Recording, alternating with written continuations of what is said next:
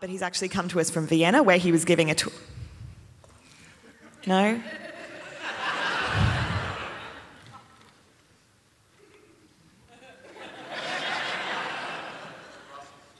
Brussels. I'm sorry, my notes. He originally was a C programmer and fell in love with Ruby quite early on and has been programming in Ruby since 2012. He's a developer at Red Hat. He's given talks in Vienna. Yes. That's why I have that on my notes. Vienna, in Brno, in Albania. And he's come all the way from about a negative 15-degree weather, where, well, maybe not quite that cold, but it's cold and it's snowy, and he's come all the way to this horrible, hot, humid weather in Melbourne to talk to all of us about sockets and HTTP connections. Please welcome David.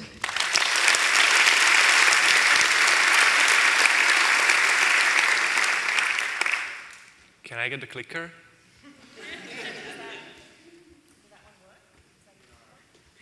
Okay. No problem. So, hi everyone. My name is David. You can find me on Twitter under my full name, or on GitHub as Cateman.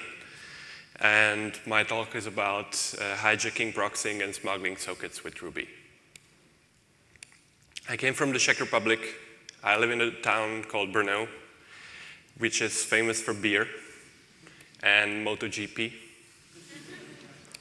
It looks like this, but actually it looked like this when I left. So I'm a software engineer working for Red Hat.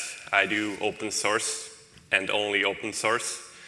I work on the ManageIQ project. It's an open source management platform for hybrid infrastructures. So if you have a cloud, we can manage it. And one of the features I'm working on is called in-browser remote consoles. So if you have a pool of virtual machines, you can open one and have a pop-up window with a VNC session to its screen, its virtual screen. It works in a really simple way. You have the browser and the VM. The VM runs on a hypervisor, which provides you the service for the remote console, which is in our case VNC. But the browser doesn't really understand it. The browser understands HTTP or WebSocket. So to make it work, you need something in the middle that will do translate and transmission. Looks like that. So you translate and transmit from 2 points in both directions, A and B. When A is ready to read, B is ready to write, do the transmission, and vice versa, the opposite direction. And the implementation is this. It's done by sockets. Those are European ones, I'm sorry. I brought the converter, but I cannot show you because I'm using it. So basically, they are an abstraction around the networking stack. They operate as files. So you open them, close them, read them, write them, as it will be normal files, at least in Unix systems, not Windows. So if you want to use it in Ruby, you have to require it. If you're using Rails, it's already there. Here I'm opening an HTTP connection to the rubyconf website, sending a simple request to not HTTPS, so I'm getting back a redirect. But I assume you get what I'm doing here. So I have some writes, I have some reads, and you can see the date when I did this. So how does it work? When you write to a socket, it actually writes to a buffer, like this. When the network card is ready, because you're using other stuff as well on your network, the operating system will take this data from the buffer, form packets, and send it to the network card. Sometimes it's more, sometimes it's less. It depends on how much data you write into it. It's one operation, so it takes some time. If the network card is busy, you will wait until the whole transmission happens. Reading is the same, but I was lazy to make the slides, sorry. So I think you can imagine it. There is a buffer, and you wait until there is something in a buffer. These are called blocking I/O because you wait until something is there. if there is no data, your thread will just hang and nothing will happen until you get the data. Of course, there is also a thing called non-blocking I/O where you operate only with this part. So you write to the socket, you write to the buffer, and you don't care about the rest.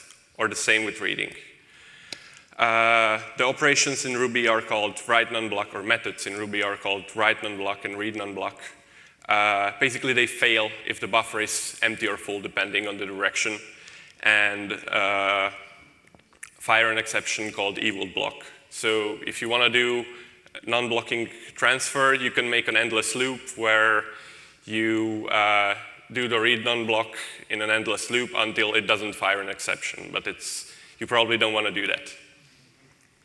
So you want to test your buffers, and for that you can use IO select, which is a system call asking the operating system about the readiness of sockets in a time frame, for example, 1 second. You pass them the arrays of reads, writes, errors, and ask the operating system to wait for 1 second or 2 or however much you want, or you can wait infinitely. It's slow, it's not performant, and it doesn't really handle dependencies well. And by dependencies, I mean these dependencies. When A is ready to read and B is ready to write, those are 2 buffers to test at the same time. But as you saw here, it returns immediately after 1 socket is ready. So you can have a situation like this, where you have 2 sockets with a loop and a select. And if you look at these 2 lines, imagine a situation where already socket A is ready for reading. The IO select will return immediately because it's ready for reading. It will go to the reads part, but it will hit next because the write part isn't ready for writing, which will get back to you to the select, which is firing up again the ready for reading socket A. So you will end up in an endless loop, which will eat up your CPU, and you don't want to do that. As a solution, I started to think about how can we sort this out. We can use blocking I/O with threads, or something event-driven solution which magically transforms your transmissions to non-blocking I/O in a sense that will not cause these issues like event machine or celluloid. Unfortunately, I wasn't able to use those libraries inside ManageIQ because we are using Postgres in an async version, which fails. There is a really cool library called async, which wasn't available that time when I was working on this. If I would do it right now, I will just use the async library and we will not have this talk at all. Or you can write it not in Ruby, for example in Go, where you actually write blocking I/O with Go routines, and the magic happens and the compiler plans all your transmission into non-blocking I/O automatically. Or I was also thinking about quitting my job. The thing I came up with is called bouncing select. And I really a little bit modified my code. Basically, the thing I'm doing here is dynamic arrays for the sockets to test. So as you see here, you have the do I have my pointer? Cool. You see here you have the instance variables, and after the select, you remove them, and when you do the transmission, you push them back. So if you have a socket ready for reading, it will be removed from the array, and in the next loop here, it doesn't get tested. So you end up with a non-spin-lock way of the solution. Of course, as I said, IO select isn't the fastest thing, because you have to send all those arrays to the operating system, and if you have 500 of them, you have to wait until all the 500 sockets get copied to the memory of which the operating system can access. So it takes some time. If you have more sockets, it's not performant. So I started to look to alternative solutions. One of them is called epoll. It uses an internal structure which you can register your sockets, and then in a separate call, you can ask if one of them or more of them are ready. It's available on Linux only. BSD has something similar called KQ, and I found an interesting feature of it. If you register a socket, you can use the EPOL one-shot flag, which will remove the socket from the internal structure after it gets ready. So it guarantees you the testing only once. So basically, you will not need the first marked red 2 lines, because the EPOL does it for you automatically. So it looks like this. This is not Ruby, just for the record. You register the socket with some event using EPOL CTL, and the select call is just you wait for the EPOL, you set an array for the events and iterate through them, and based on that, you use an internal structure in Ruby to set the readiness of the sockets in the future. Simple, right? Yes. It was C. It's a C extension. It's available as a library. You can find it on GitHub. It only supports Linux for the moment, so I need some help with Mac support. Check it out, please. Try it, play with it if you have time. The other topic I would like to talk is WebSockets. Those aren't normal sockets. Those are HTTP connections upgraded to something more, upgraded to a bidirectional connection between the 2 endpoints. So basically, you have the browser and the web server, and the browser sends an HTTP upgrade request to upgrade WebSocket, and the web server sends back to you an upgrade header with HTTP 101. And then you can have your WebSockets frames. The HTTP server will take over and do the bidirectional thing. In Rack, in the Ruby world, web servers are implemented like this. You have a Lambda or a proc or whatever that responds to a call method, and you return with 3 things in an array: the status code, the headers, and the body. This is a simple server that always returns hello world, and it runs in Puma. If you have a Rails application, before the array, you actually have the DHH function that will do your all middleware things and get your page based on the context, which is in the env variable. It's not really good for bidirectional stuff, because any request basically just calls this function, and the response is your response on the website. For that, the creators of Rack implemented socket hijacking.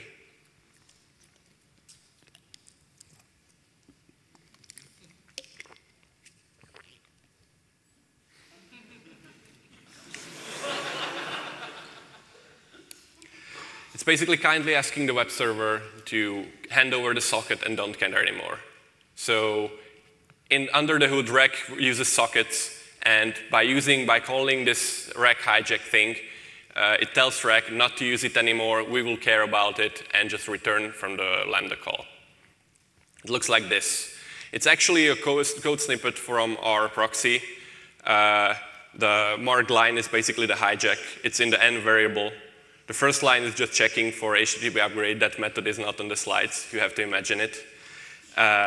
Then I have a magic function that gives me a port and an address for the other side, and open a connection, put it into the proxy, and return something dummy to make Rack happy to not fire an error. This is how our consoles work. This. But the title of this topic was smuggling TCP, so I'm going to continue. I was looking at this upgrade request for a short while, and I was thinking, would it be possible to upgrade to something else? And the answer is yes. So, if you can upgrade to anything else, you are basically able to hijack the socket and then use it for your own whatever protocol you want to use, which in our case was VNC. And my plan was to use a desktop application, which is way faster than the browser, to connect through the browser to a remote endpoint, something like this. So on the server side, you will have the server proxy. On the client side, a client proxy, and they will translate into some language which they can understand. And it will start with HTTP hijacking, so it could get through a server easily bypassing any firewall that blocks anything else than HTTP. So basically, PER is HTTP upgrade and VNC, or SSH, or name your favorite protocol, VPN. I did a proof of concept with a browser plugin. So if you try to access the console, let's say from our application in the future, you will get a response to talk to PER. The browser activates the PER plugin. The plugin starts to listen on a localhost 333, displays this localhost 333, so you can actually open in your favorite client the localhost 333, which will connect to the plugin. The plugin will send an HTTP upgrade request to the server, which goes actually to the proxy. So it looks like this. The proxy sends back the HTTP 101, and you have your PER connection. The proxy opens the VNC on the other side, and basically you have this nice tunnel between your client and your VM in a native console through HTTP.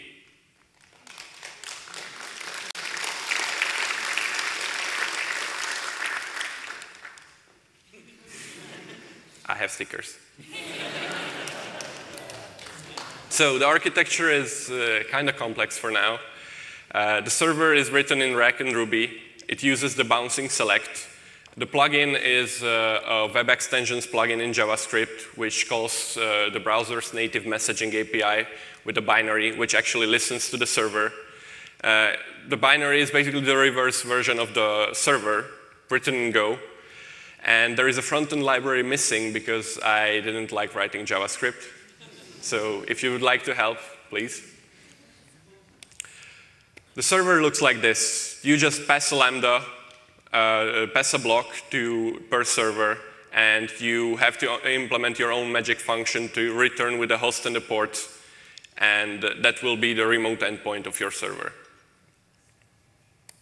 Then you run it with Rack as any other web server. The advantages and disadvantages are that it behaves like HTTP, so you can use all the cool stuff, cookies, routes, authentication, HTTPS, custom headers. The only downside is that you need a browser plugin for now. Actually, there is a draft in the W3C standards for opening TCP servers in the browser using JavaScript. Then you wouldn't need the plugin and the binary at all. It's not fully done and not ready for production, but I have a demo, which is live. So here is this virtual machine where I'm setting up a CentOS box with Docker and 2 containers. One of them runs a VNC server. The other one runs an SSH server. I'm installing Ruby and Puma and not exposing any port of the container. So only the VM can access the containers. The VM will also run PER with this code. So based on the URL, if it's VNC or SSH, it will send you to the VNC server and its port, or the SSH server and its port. And I have a static website, which looks like this. Those are event dispatches because I like the front-end library, which will open you PER requests, pun intended, to the remote endpoint based on what you want to try. The server is actually up and running, so I have the provision container. I can actually SSH to the VM and show you that I can ping these addresses. But I cannot ping them from here. The container is inaccessible. So let's run the server.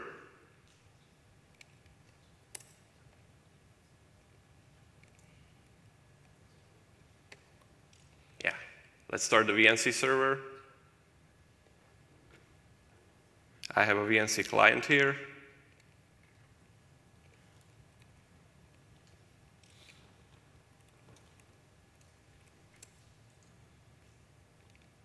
There you go.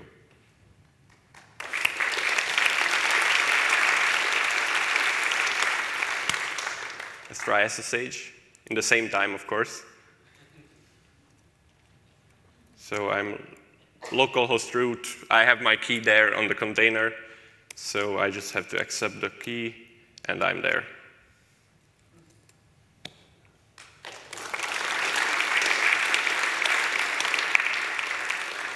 Thank you.